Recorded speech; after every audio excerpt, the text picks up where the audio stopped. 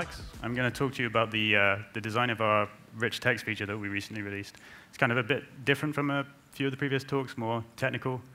I'm partly going to use it as a jumping-off point to talk about some ideas we have at Automerge about how local-first applications can work. But also, it just took me ages to implement, and I want to talk to people about it. All right, so what is Automerge? It's a library for building collaborative local-first applications. It's designed to feel like you're just working on local data in memory, but Automerge synchronizes your data with other devices and merges changes from other devices automatically. That merges automatically bit should raise eyebrows because it seems like a thing you can't do. So I'm going to talk about that by talking about what we do with plain text in Automerge. So the structure of this is going to be, I'm going to introduce plain text and what plain text in Automerge looks like, how collaboration with it works. Then I'm going to digress for a bit about collaboration, and then I'm going to talk about the rich text feature we built, and then finish by talking more about collaboration. All right, so Automerge documents are a JSON object, or a JavaScript object, in JavaScript at least. And any string in an Automerge document can be edited concurrently. So let's see an example of that. Here we have two editors editing my favorite RFC.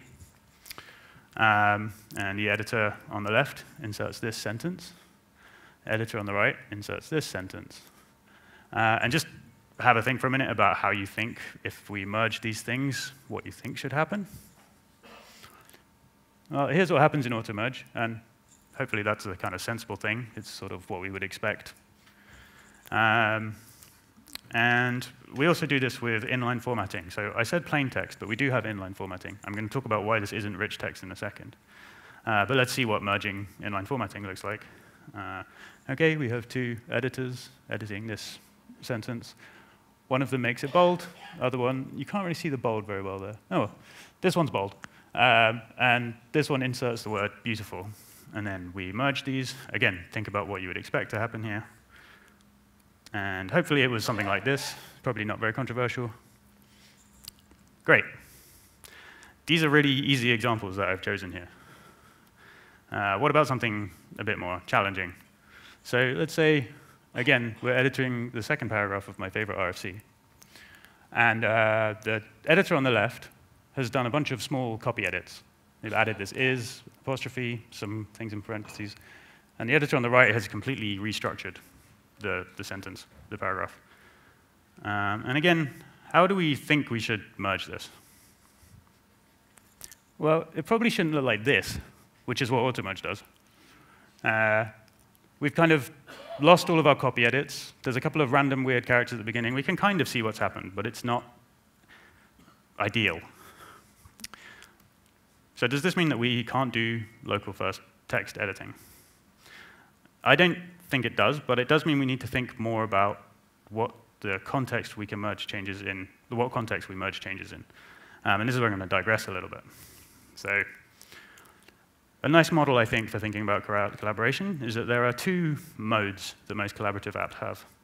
There's a synchronous mode, which is just a kind of Google Docs style, where everything's very real time. We're all looking at the same document, we see each other's changes almost as they happen. And then there's a kind of more asynchronous mode, which is like Git, where we explicitly branch, make changes for a long time, and then explicitly review and merge those back in. And I think I wanted to mention the linear thing here, where they mentioned that they had to, if you've been offline for a long period of time, they have to decide what to do. So the interesting thing about these two modes is that we have to do the asynchronous mode in local first. Like, you always have to decide what's going to happen if your user's been working offline for a long period of time, because you don't want to stop them working while they're doing it. But we probably would also like to have the synchronous mode in most applications. It's kind of weird that if I want to edit a Google Doc with you, I send you a link and I type. But if I want to synchronously edit a Git repository with you, I have to start a screen share. We would kind of like to have the same system be able to do all of these things. And that's what Automerge is aiming to do. All right, so digression about collaboration. I'm going to return to, OK, right, there's one last point here, which is that we're trying to make this asynchronous collaboration mode possible in Automerge as well. So here's an example of doing more asynchronous collaboration in a system called Patchwork, which is an experiment of the ink and switch where we're playing with these ideas. So here we're editing my favorite RFC again. Is that going to work? Yeah, okay. Okay, and we make like some quite big change. And now I'm like, this feels big. I want to move it to a different branch. So move all these edits to a different branch. And then later on, I can go to this branch and I review it and I go, yeah, that looks okay. I think I'll merge that in. And then when we switch back to main, there it is. So Automerge is trying to give you tools to build both of these things at once. And I think that's an interesting model. So let's, did that switch tab? It did, okay, cool. So now I want to talk about how this all plays out in the design of the rich text feature that we had. So this project started a while back when GoodNotes came to us because they wanted to add rich text to their application. They're a sponsor of Automerge, so we work quite closely with them on these things. Inline formatting was pretty easy because we already have this peritext feature that I showed you earlier, which does inline formatting, but block elements were a bit of a challenge. So block here refers to structural elements like paragraphs, lists, block quotes, and these are different from inline formatting spans because text can only be in one block at a time. I can make a paragraph a heading, but I can't make it both a paragraph and a heading, but I can make something bold and italic at the same time. But blocks can also be nested within each other, which affects the meaning of the document. And then the final difficulty is that inline formatting interacts with blocks. So if I talk a little bit about that, we would expect that if we've marked a range of text as bold, and then, say, for example, a paragraph and the first half of a list item following it, and we insert some text after that first paragraph, we would expect the text that we've inserted to be bold. This is kind of a normal thing users expect in text editors. We also don't expect to lose or duplicate text when we're changing block structure, and it'll be obvious why I'm saying that in a second. And we also don't expect changing block structure to change the inline formatting. So let's see. Why is it doing this? All right. All right, and okay, another requirement we had here was that this thing should be interoperable. It's quite a lot of work to come up with a good model for this, and we don't want to have to repeat it across every platform that we're on. But we also want Automerge to be ubiquitous. So we want people to be able to build rich text experiences easily on many platforms. So our two targets here are HTML and NS-attributed string, because GoodNotes are operating in a Swift iOS environment, but also targeting the web. All right. So just think for a minute about this. We're trying to model hierarchical block structure with these inline formatting spans, and just think what kind of model you would use for this intuitively, and how would you model this problem. I think one model that's intuitive to me, and probably the one that a lot of people would reach for, because we're very familiar with it, is a tree structure like HTML. So here we have an example. The root of our tree is the list, unordered list, and then we have our 3 list items. And then 2 of those list items have bold spans on them, which are children of the list item nodes. One thing to note here is that the bold span, probably from a user's perspective, is a single thing. It covers all of the second list item and half of the first, but they probably don't see that as 2 things. Another way you might represent this, which is also a tree, and the way you'd see this in JavaScript is something like this. Various different versions of this, but lists of maps of lists of maps. All right, so let's talk about why this is difficult. So we're editing this simple document. We have a paragraph node. The node on the left wraps it in a list item. They turn this into a list item, and they add the word beautiful. The node on the right just splits the replica on the right just splits the paragraph. So if we're representing these 2 things as trees, and we think about the operations that we would need to apply, it might be something like this. On this side, we change the type of the root node to unordered list. We delete the children, and we insert some new children. Whereas on the right, we delete the word world and append a new paragraph element with the text world in it. This is kind of complicated. Like, the users did some fairly simple things, but we've we've generated all these extra operations to manage the tree. And when you think about how you would merge these things, how would you smush them all together, it's not clear. And one model that you often see in these kind of representations of rich text is something like this. We merged the changes from the first node, first replica, which changed the type of the first node in the list and inserted some children. But then we also have this second element that the second replica inserted, and so we've duplicated some text, which is why I mentioned that we don't want this. So the next example, I'm going to talk about how we're going to do that with formatting spans. If you imagine all this complexity of tree structures, and now we're also going to add formatting spans that can overlap tree elements. I'm actually not going to do that. It'll take ages. So, all right. We tried to find a simpler model than this. We already have all of the characters in a sequence, and we have formatting spans that cover them.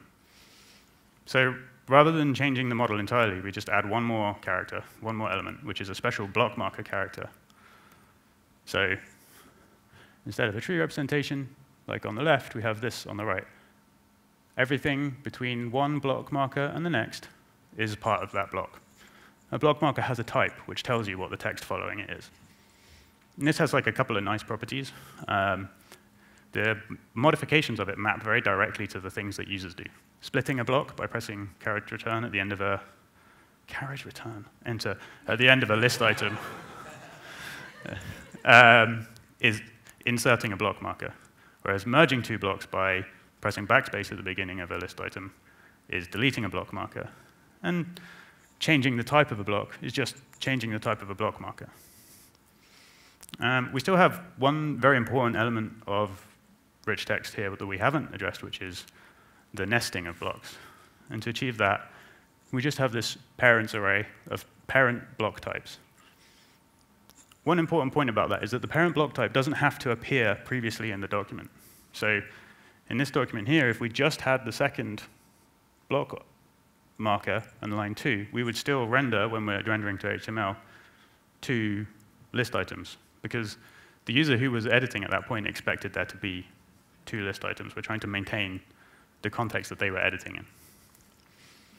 All right, great. So let's see what this looks like. So this is the example I was talking about earlier. So we insert the word hello world, we share this at this point, and now we disconnect. The node on the left adds hello beautiful world, and then makes this into a list, whilst the node on the right just splits the block. And we get something that we expect. Nice. This also plays nicely with formatting spans. So here we go, we're going to have a document with a paragraph, and then we're going to create a list here. All right, and now we're disconnected. And on the left, we're just going to create a bold span that covers multiple block boundaries. And on the right, we're just going to insert some new text. And when we merge that, the inserted text is bolded in the way that we would expect from the bold span on the left.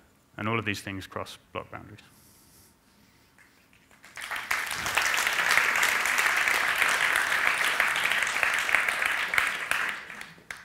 Thank you. OK, so why does this matter? Back to talking about collaboration. So most of these problems are only relevant when you're doing asynchronous work. If you're using a map representation of rich text and you're in synchronous communication, most of the time you won't encounter these problems because it's very difficult to concurrently create a structure change and a text change and or a formatting change before other people have seen half of those operations, say. But when you are doing asynchronous work, no algorithm is going to help you resolve conflicts. That you are going to have fundamental disagreements on what actually you want the work product to be. Like you're working on an essay, and someone changes the structure, the ordering of things, and someone else changes the actual wording of things. You need to actually talk to figure out what you want to say. And that's good. That's what collaboration is. So what we want to do is provide tools that minimize the amount of noise that you have to deal with in those asynchronous workflows. And so here we've got a model where modifications of the rich text structure match quite closely to the things that the users originally did, the low-level editing actions. And so this produces nicer diffs when you're comparing different versions of a file, comparing what changed. And this is more broadly what we're trying to do with Automerge in general, is provide good tools for visualizing and understanding how a document has changed. Because version control, I think, is a good model for a lot of local first applications in general. Like, we've talked a lot about sync and synchronizing data between devices, but this still doesn't actually help you if those devices have done diverging things, and you need to have a model for understanding what to do in those cases. I'm not going to say the acronym, but the acronym that smushes everything together still won't help you here, because you need to actually figure out what you all want to do.